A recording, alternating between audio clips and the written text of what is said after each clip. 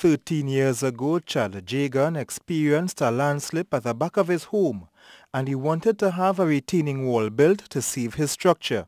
Within that time, they did allocate a check was to assist with the materials, and in that period of time, I went back and to follow it up, and I think either the unit or the group there was no longer there, and that didn't materialize. And he said after numerous visits to different agencies with no success, he gave up.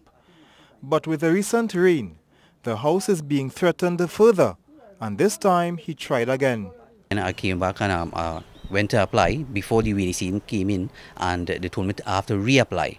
I started filling out the forms and just going into them, but I look into anybody, agency, anybody that could come and assist with this situation that we have right now, to assist us to move the material or erect if somebody can assist us somehow. Water is now getting into the house, and he needed to create an opening in the wall for the water to escape. However, more is needed.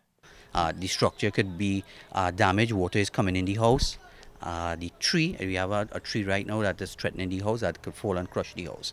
While he is trying different means to get the wall built, he is accepting help from anyone. Wason, TTT News.